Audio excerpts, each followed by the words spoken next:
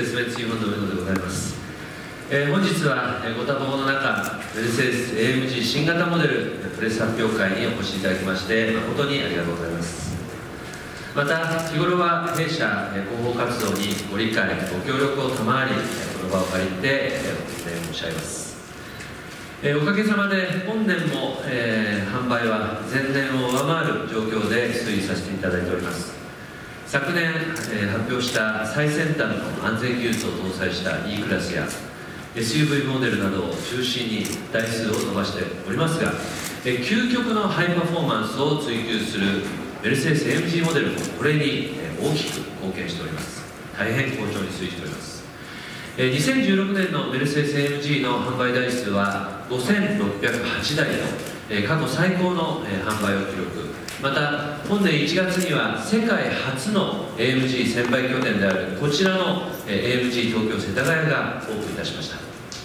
AMG の販売活動を積極的に推進する拠点 AMG パフォーマンスセンターも全国で38拠点展開しております。1967年にハンス・ウェルナー・アンフレヒトとエアハルト・メルヒャーが始めた AMG は本年設立50周年を迎えました。先日 AMG50 周年の目玉の一つとしてメルセデス AMG GT の頂点に位置するメルセデス AMG Gt R を発表させていただきました。お客様から一刻も早く発表してほしいというご要望が多かったためプレスリリースだけでの発表でしたが、本日は GTR もこの建物の1階に展示し、後ほど技術説明もいたしますので、ぜひお近くでご覧いただければと思います。 AMG50 年の歴史の中のマイルストーンをご紹介させていただきます。 AMG はモータースポーツこそが技術力の優秀性を何よりも端的に示すという確固たる信念に基づき1967年に設立されました。当初はレース用エンジンの設計、デザイン、テストベンチを兼ねた小さなオフィスでございました。その転機は1971年スパフランコルシャン24時間耐久レースで 300SEL6.8 というメルセデスのセダンに彼らが製作したエンジンを乗せた車が初出場にもかかわらずクラス優勝したことでございます。この勝利により AMG のエンジンが高性能であることが証明され AMG という名がヨーロッパに広がりました。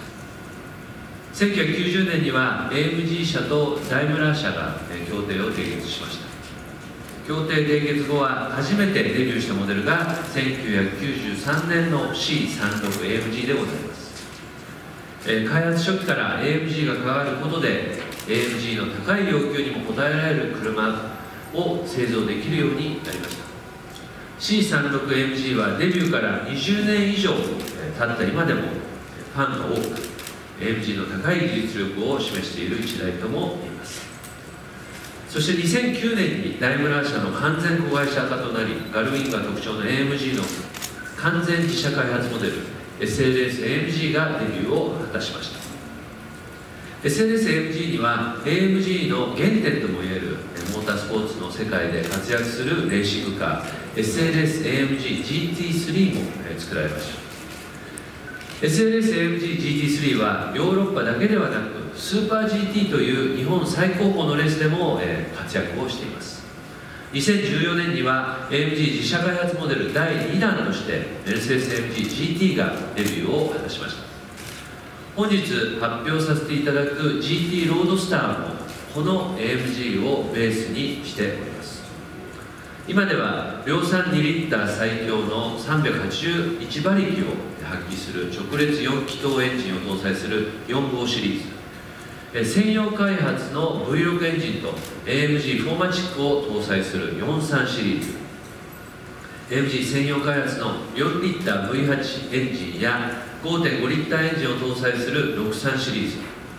滑らかなフィーリングと1000ニュートンメーターという大トルクを発揮する6号シリーズを生産し、現在日本では41モデルを展開するまでになりました。本日 AMG50 周年を記念いたしまして、一気に5つの新型モデルと1つの限定車を追加発表させていただきます。 GT ロードスター、 GT C ロードスター、 E63 フォーマチックプラス、そして期間限定車の E63S フォーマチックプラスエディション1、E63 フォーマチックプラスステーション1、E63S フォーマチックプラスステーション1でございます。本日は AMG 本社からプロダクトエキスパートのアルネ・ビーベキングが来日しております。新型モデルの特徴などをこれからプレゼンテーションをしてもらいましょう。アーネ。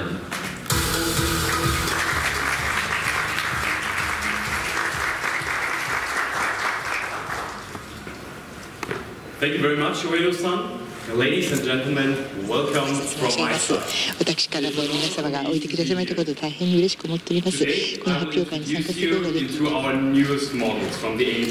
は最新のモデルをですね、ご紹介いたします。まず最もインテリジェントなパフォーマンスを誇るセダン、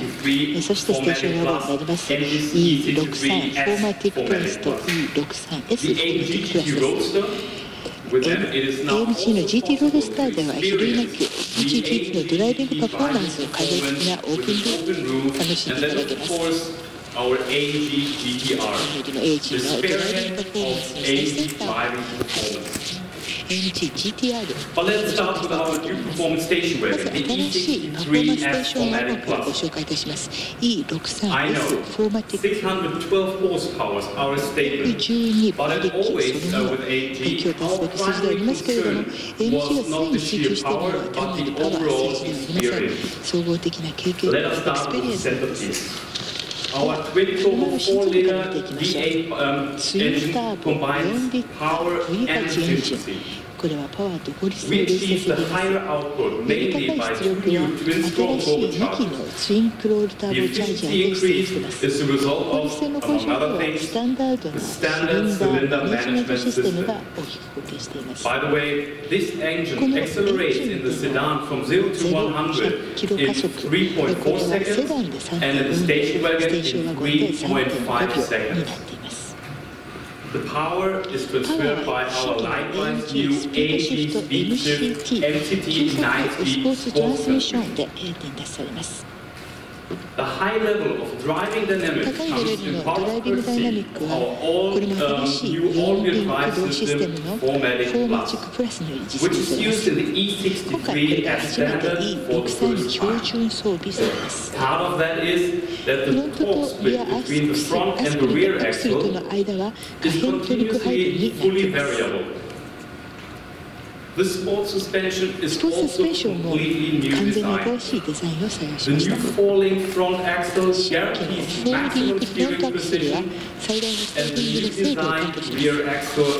インされたリアアクセル、女性のトルクステーリングでより高い横加速度を可能にします。新型 E63 はかつてない大規模なモデルチェンジを実現しています。多分皆様ご運転していただければすぐに納得いただけるドライビングダイナミックにおいて E63 セダン、そしてステーションワゴンは独自の世界を構築しています。E クラスからスポーツカー、GT はこの領域に新鮮な風を吹き込みました。このロードスターのスタイルを特徴づけているのは3層構造のアドリックソフトトップです。It opens and closes at speeds up to 50 km in as little as 11 seconds with a touch of a button. Much less than half time, just 4 seconds to be exact, is how long it takes the AMG Roadster to get from 0 to 100, courtesy of our 4-liter V8 engine. It has become even more powerful since the first presentation of the first GT. With 406 horsepower, it now puts out 14 horsepower more, and we increased its peak torque by 30 to 630 Newton-meters of torque. All other vehicle components are also designed for absolute driving performance. Examples for this regard are AMG のスピードシフト 7G DCT デュアルクラッチトランスミッションですけれども、スポーティーなドライブモードにおいて自動で回転数を合わせていくことができます。AMG スポーツサスペンション、そして AMG ライトコントロールスポーツサスペンションはアダプティブダンピング付きのサスペンションになっています。電水量のリミテッドスリップギアデフはコーナーの立ち上がりでの加速に最適のトラクションを提供します。そしてメルセデスAMG GT C ロースターではさらにチューニングをステップアップいたしました。あらゆる側面です。まずエンジンから始めました。この全く新しいバージョンの最大出力というのは GTS と、そして公道走行可能な GTR レーサーの間になります。数字的に言いますと、追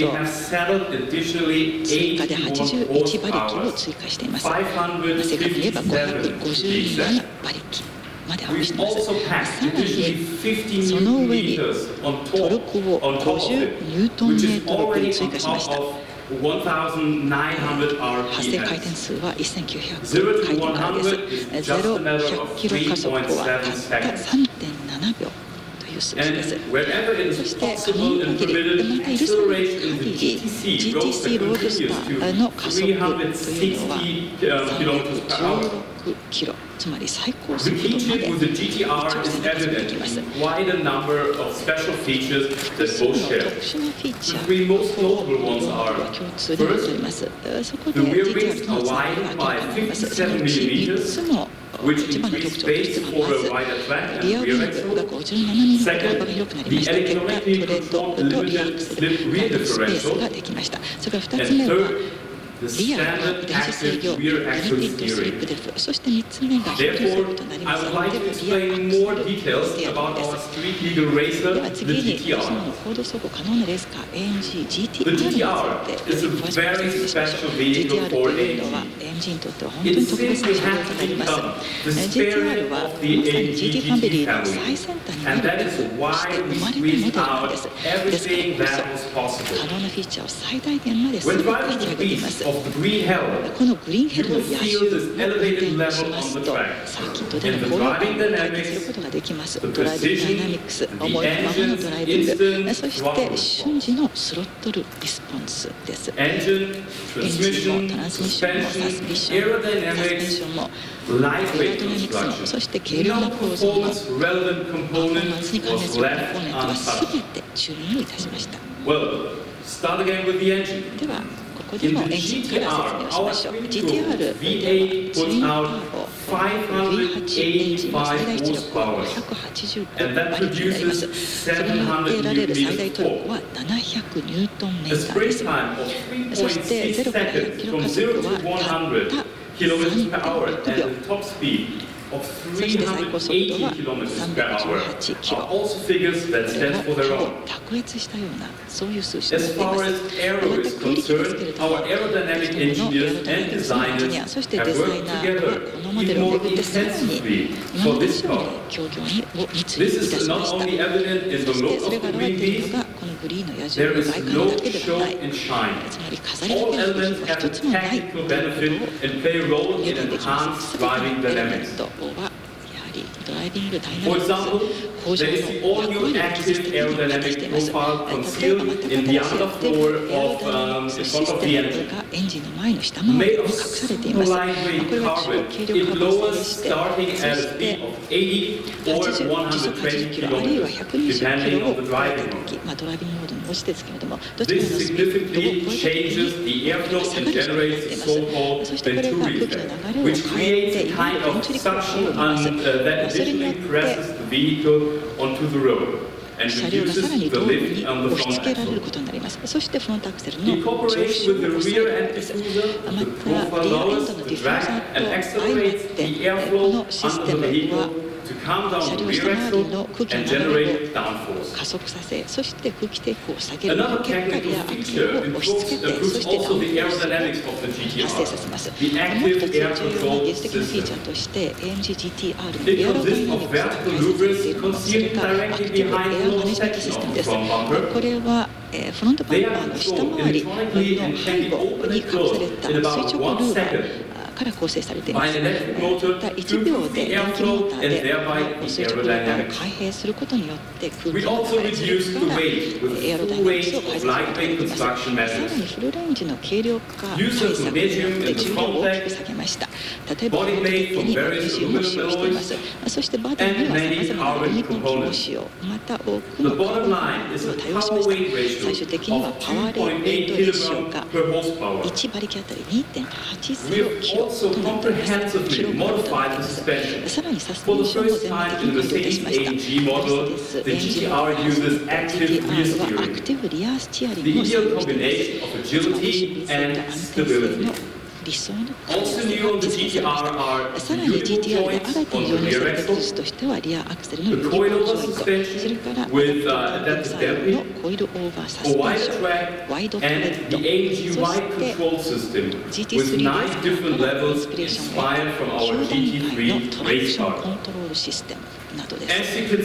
ご覧の通り、すべてのモデルがまさに AMG のスピリットとブランドを表現しています。I'm looking forward to explain the cars in more detail downstairs. より詳しく、ありがとうございます。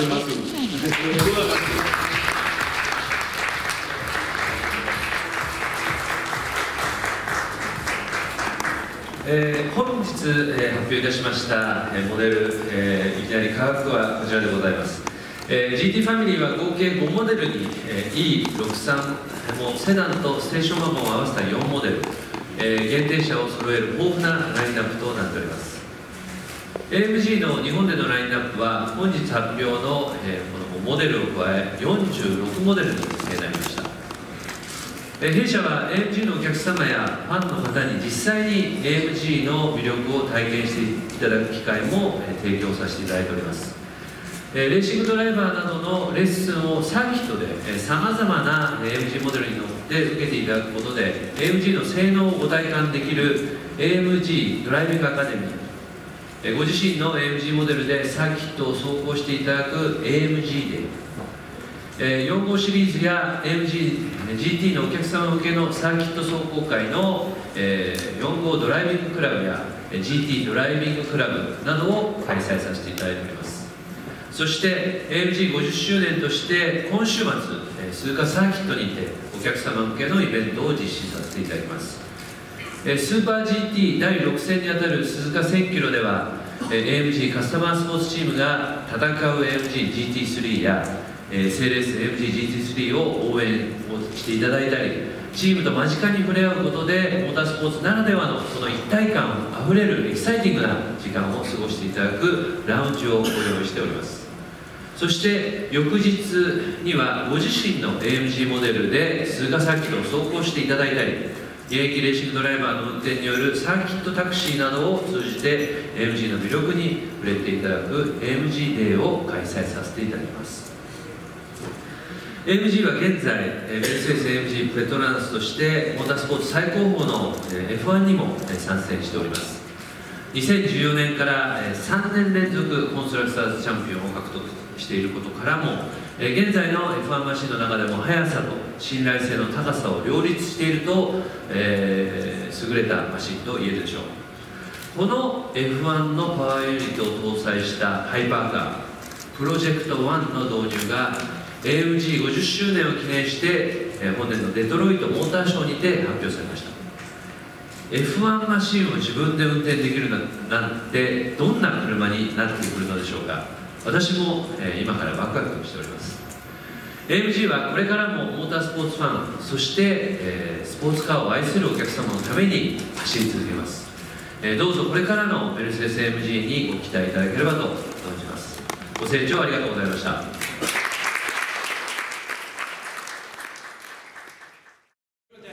エアロダイナミックのフィーチャーで目に見て分かるのがトランクミッドのフィクスト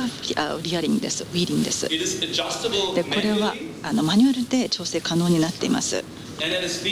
そして250キロになるとダウンフォースが50キロです。リアアクセルのダウンフォースが50キロ発生します。これが、目で見て分かるエアロダイナミックのフィーチャーになります。もう一つあります。こちらです。先ほどプレゼンで申し上げました、スクリーンでご覧いただいていると思いますけれども、エアコントロールパネルがあります。でこれは電子的に開閉できます。それも数秒で開閉できます。でこれによって空気の流れ、それからシステム全体の冷却効果をもたらします。でこのフィーチャーというのは全ての GT 共通の標準装備となります。それからもう一つ、アクティブエアロダイナミックエレメントシステムがありまして、後でガレージで下回りを見ていただくときにより詳細を説明しますけれども、下回りにあるエレメントがあって、それがだいたい80キロ、時速80キロで出てくるリップがあって、これが車の下に空気をトラップして、結果道路側に車が引っ張られるんです。でフロントアクセルに対して50キロというダウンフォースをそれによって発生させます。ベンチューリ効果と呼ばれるものですね。でこれは後で車の下回りをご覧いただくときにさらにご覧いただけると思います。ということで、今まではデザインの話をしました。車の後ろに来ますと、ディフューザーの部分というのも実は GTR ではかなり画期的で独自のものです。高い機能性を持っています。先ほど軽量化の対策をたくさん施したと言いましたけれども、実はレアにはもう一つ軽量化のための要素が入っています。というのはエキゾーストシステム、これは GTR 固有のものですけれども、その一部がチタニウムでできているからです。で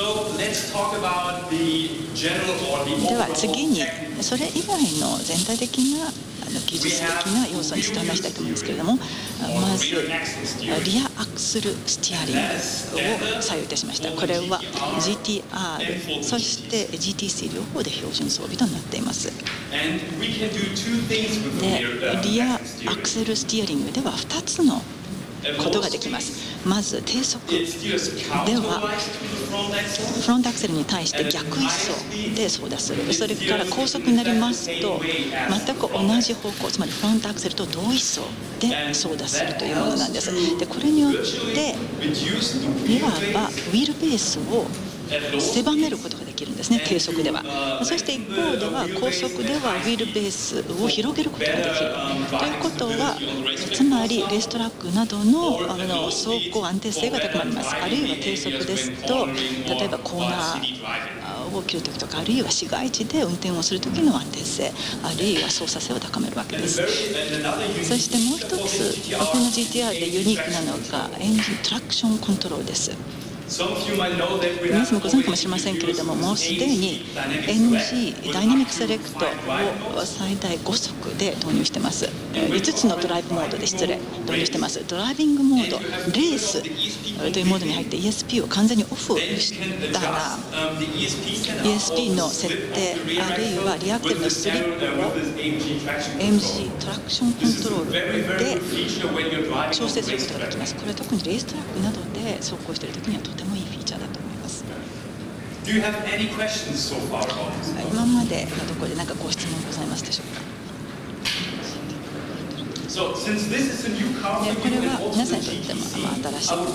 GTC も新しいものですので、 GTC と GTR の共通のフィーチャーについてではご紹介したいと思います。まずバックがワイドボディです。 GTC、GTR は同じ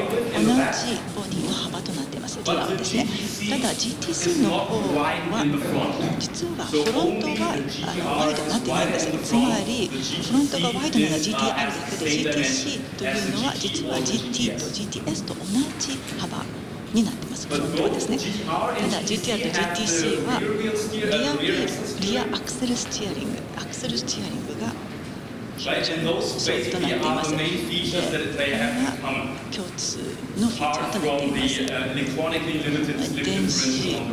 の電子制御のスリップデフ以外は申し上げたのが共通です。ということで GTC のポジショニングというのは GTR というのはレーストラック、つまりレーストラックのドライビング用ですけれども、 GTC というのはより高級感を出した、そしてコンフォート、快適さになっています。 GTR とそして GT あるいは GTS の中間ぐらい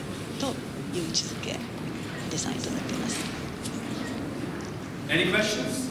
ここまでのところで質問よろしいでしょうか。If not, I would invite you to go では to the 今度は garage 皆 and we can have a 様 look ガレージの方にお underneath. 連れしたいと思います。 Yes. There's one more thing I would like to show. もう一つ皆さんにご覧いた And だ of きたいのがあり course, ま the す。 sound of this car is always very, very 車 important for の our customers. 音です。サウンド、本当に皆様すごい音を聞いていただければと思います。 May I invite you to this side or to that side こ of ち the ら car so that 後 you ろ can の have a 方 look on に the 車 rear の axle? 後ろ左右の方に移っていただきますと、 How the こ rear の音 axle turns. というものを実際に感じ取れることができますので、どうぞ移動してみてください。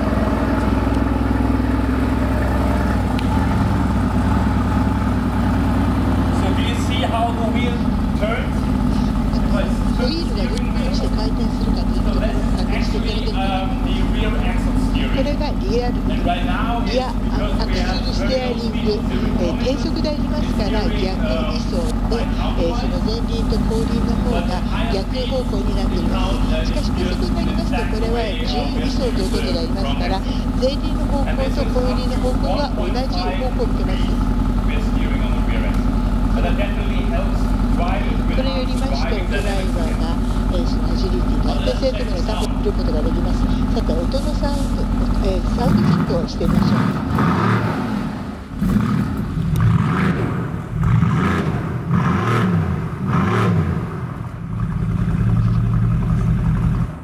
And how do you like the sound? どうでしょうか、この音は皆さんも気に召したでしょうか。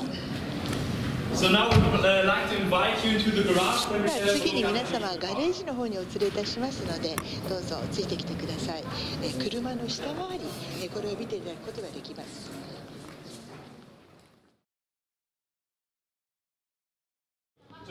come a little bit closer. I 皆さん will もう do ちょっ it. とこちらの方に近づいていただけましたらば、